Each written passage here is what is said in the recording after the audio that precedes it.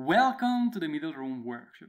Today I'm going to review the new longer B1 30W laser engraver. Without further ado, let's get into it.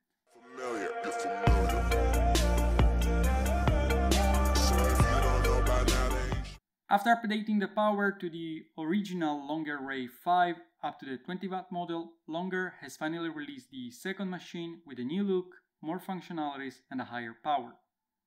The first model was pretty capable in terms of performance and longevity. In fact, I've been using the 20W version for a very long time and it never let me down. So I expect this machine to surpass that. And just a quick spoiler, I'm impressed.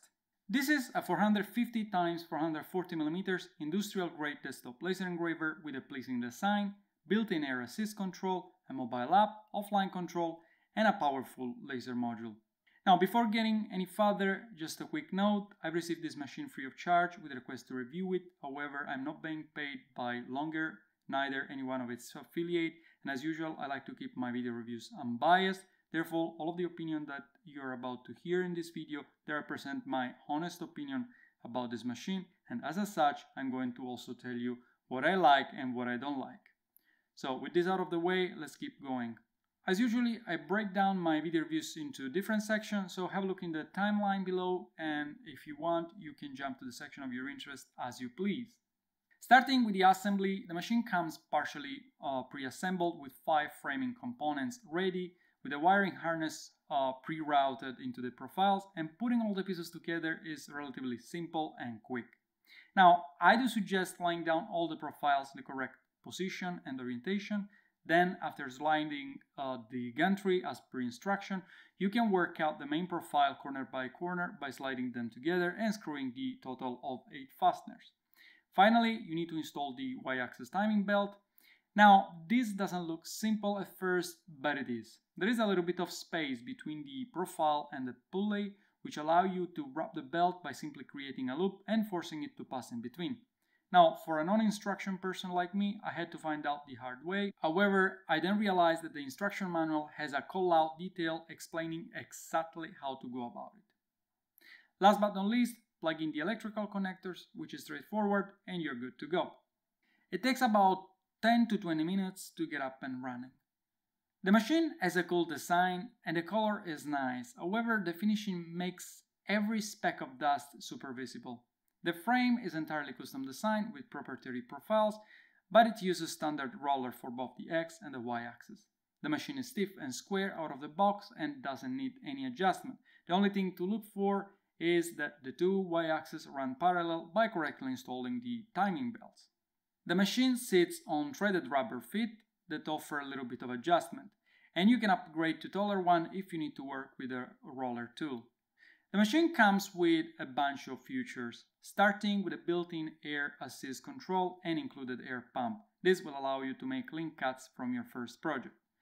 The pump is standard and it has no variable flow rate or filter, but it's both quiet and effective. The machine has a built-in offline control function which can be used with a touchscreen display, which is sold separately, or through a wireless web or mobile app. This will allow you to work offline with SD card without a PC connection. The laser module is built-in clearance rod, which makes the height adjustment hassle-free. Finally, a bunch of safety features including a tilt and fire protection, an emergency button, and a lockout switch. The machine is offered in 3 different power variations, 20, 30, and 40 watts. The one I got came with a fixed focus 6-diode laser module with a rated optical power output of 33 to 36 watts. And the power performance is astonishing, more on that later. The module has a standard design with a powerful and effective top fan, which is necessary to keep the 6 diodes cool, and its built-in clearance rod. The module mounts on a standard sliding clamp with 2 setting knobs located on the right side. The adjustment of the height is straightforward. All you need to do is to swing down the clearance rod, loosen the knobs, lower the module, and tighten the knob back, and then, of course, swing back the clearance rod so that is out of the way. The lens maintenance is also quite simple, as all you need to do is to unscrew the metal pipe, loosen the set screw on the side of the nozzle using the provided X key, and you're good to go. Clean the lens and close again. In addition, in the package you will also find a replacement lens. As for the accessories, the machine comes with a few testing pieces, a brush, a pair of tweezers, an SD card and a stick reader. Alright, let's now get into the capabilities. As usual, I ran my testing to assess the performance of the machine using the most common material. For the testing, I ran the machine using the air pump which is included in the package so that you know exactly what to expect. Going ahead with the testing, cutting at 3mm or 1/8 of an inch birch plywood, it goes cleanly at a whopping 750mm per minute, 95% power. You could go as fast as 800mm per minute, but you would end up with stringing on the backside. I would conservatively go to no more than 600 to 650mm per minute for a good and consistent result each time. 6mm plywood, clean cut at 350mm per minute, 95% power. 3mm HDF, which is harder than MDF, it maxes out my testing at a speed of 700mm per minute, 90% power. 3mm laminated HDF, good results at 800mm per minute, 95% power. 3mm gray board, the same material used for food packaging, maxed out my test at 800mm per minute, 90% in power. 3.2mm acrylic, 400mm per minute, 90% in a single pass. Now I guess it could have gone up to 450, however the 450 was not in my test. 1.5mm coated ABS, 1500mm per minute, 90% power in a single pass. As for the kerf, I performed a simple fit test to find the right kerf offset to get pieces to stack together, and on a 3mm laminated HDF it averages minus 0.1 to minus 0.125 for both the horizontal and vertical slots. As for the maximum depth, setting the height of the module to the minimum possible, I was able to go through about 28mm of pine wood in 2 passes at 100mm per minute, 100% power. A single pass with the same parameters cuts about 22mm. Now I believe I could go deeper, but I didn't have a thicker timbers to test with me. Let's now see how it performs with engraving. On birch plywood, as you can see, produces visible results all the way up to machine top speed of 36,000mm per minute. So you need to choose the color tone you like and to go for it. However, in my opinion, beyond the 20 and 24,000mm speed, the engraving does not change that much.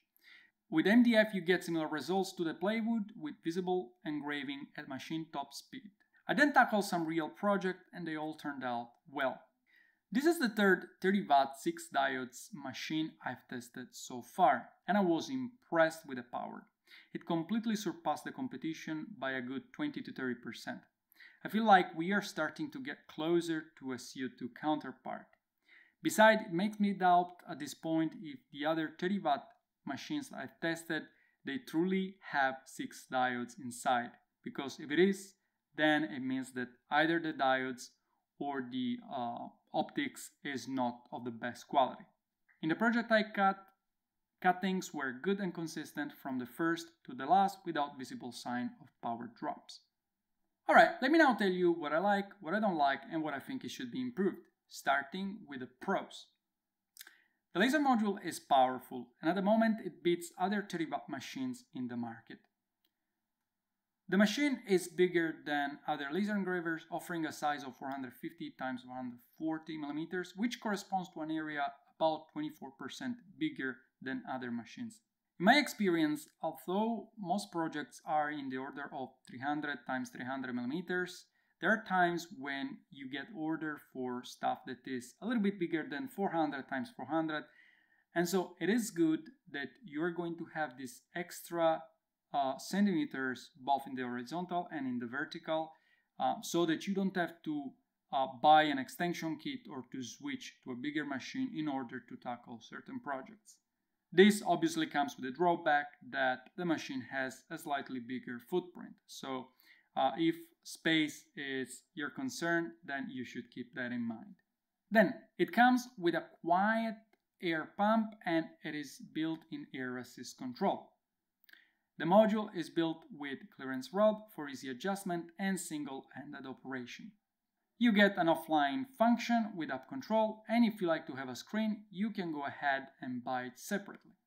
The price is good for what I can see at the moment compared to other 30W laser engravers. Now, stuff that I think it should be improved: the fan runs constantly while idling. Now, this is most probably done for cooling or pre-cooling purposes, but pre-cooling and cooling can be handled with a different strategy and keep the fan quiet while idling. The height adjustment knobs are very small, and the upper one doesn't even have enough space for you to put your finger. So if you happen to have big fingers, or if you're a woman and you happen to have nails, that is going to be hard to do.